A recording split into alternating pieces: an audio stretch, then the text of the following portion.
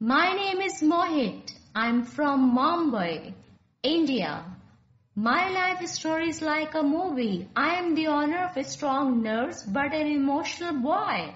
This is from 6 to 7 years ago. As you all know, Facebook was a big craze at that time. We used to ask each other, do you use Facebook? How many friends do you have? Do you post or not? Etc. I also made a Facebook account on the insistence of friends. Everything was going well, posting, joining groups, harassing friends, writing poetry, sending ha ha ha emoji on friends' post. One day I saw the request list and there was a girl's friend request in it. At that time, the boys used to make fake IDs and harass their friends. I thought it would be a fake ID. Then I saw 2 or 3 posts and thought, what's wrong with accepting the request? Then we started commenting on each other's post.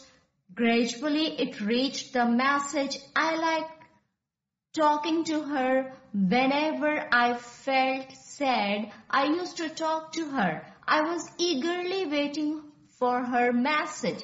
At once I started to feel good about everything and started to love everyone, always smiling. When someone asked the reason for smiling, I would avoid it. You understand that I fell in love. Maybe she also fell in love with me, or it is one-sided. However, I did not want to fall in love. I was a studious boy. I was always the first position in the class. I was considered among the worthy boys in the class. That's why I didn't want to fall in love yet. This was my thought, expressed love. Everything was going on like this.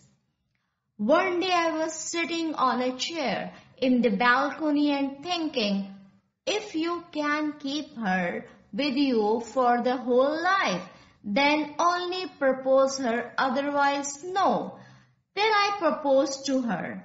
We didn't meet at all. We only used to send videos, photos and talk on the phone. I considered her every problem as my own. I liked her words very much. I had to believe her.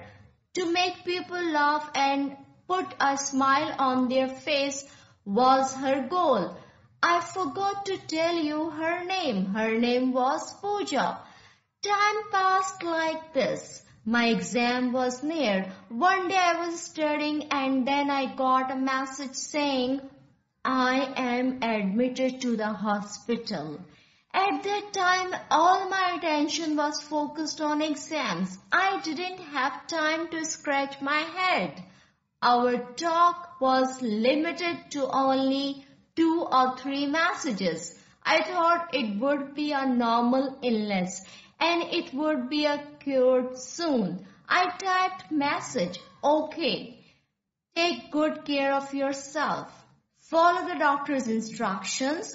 You will get well soon. See you after the exams are over. Her reply came, if there is life, there will definitely be a meeting. Just helping people, making them laugh, bringing a smile on their faces. I typed the message. Don't talk like crazy. You have a lot to do now. Her message came, if I die, don't cry at all. Promise me. I promised while laughing. This was the last thing I said to her. One day her message came, Pooja is no longer in this world. After the message, darkness started to cover my eyes. If I didn't take the support of wall, I was sure to fall. I remembered his last words. If I die, don't cry at all. Promise me. But today, on her first anniversary, tears came out of my eyes, which were hiding inside for a year. Today I cried openly and lightened the burden of my heart. After that, 3 more girls proposed to me. But I was thinking, if not her, then there is no one. I had decided not to get married.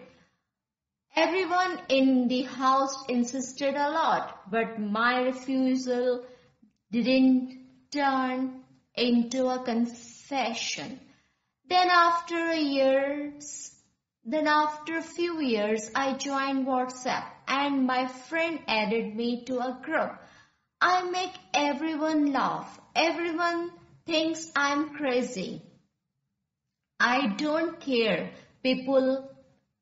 what people say. I'm not more free than one girl and call everyone sister. But with all precautions, I made a girlfriend. I ignored her that if you do not make friends on social media, these friendships are not sustainable. But she used to message me regularly. At night, she would get a good night message. When she woke up, a good morning message would come. Every time I opened my mobile, 5 or 6 messages would come from her, but I kept ignoring her. One day my friend said, "Dude, how long are you going to mourn your first love? You can spend your whole life in sorrow for her. If not for yourself, at least for your parents.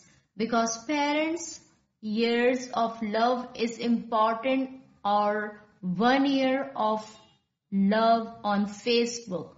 You are wise." My friend's words make me think. Gradually I started talking to her. Her words were very sweet and innocent.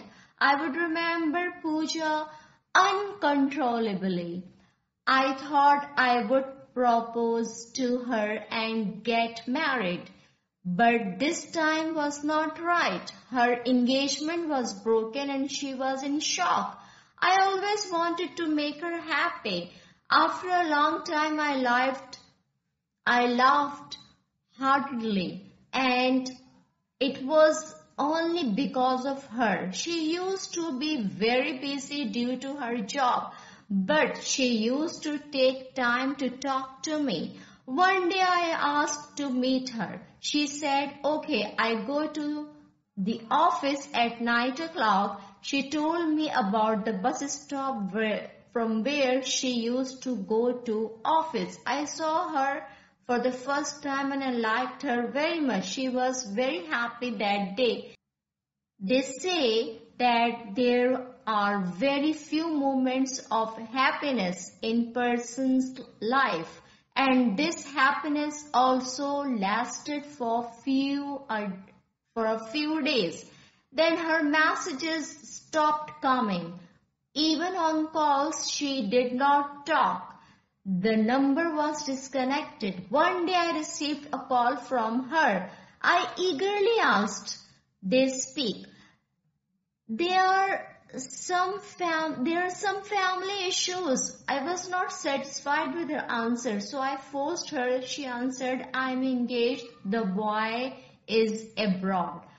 I was stunned to hear what she said. Nothing was said to me for some time. Then I said, "But I have told my parents about you. They want to meet your parents. There is only a friendship relationship between us. I don't want any other relationship to be established. I considered you only a good friend, so I used to share my heart with you. You don't know what you understand." After saying this, she hung up the phone. Her phone never came again. I got everything in life: house, car, money, respect, fame, good family, good friends, but one thing I didn't get, and that is true love. If she didn't want to marry me, why did she come close to me? Why did she message me again and again? Why did she support my broken heart? I was so good. If Pooja was alive, we would have been living happily. But now I have decided that wherever my parents want to marry me, I will say yes. I have faith in my parents. I will only regret that I never got true love.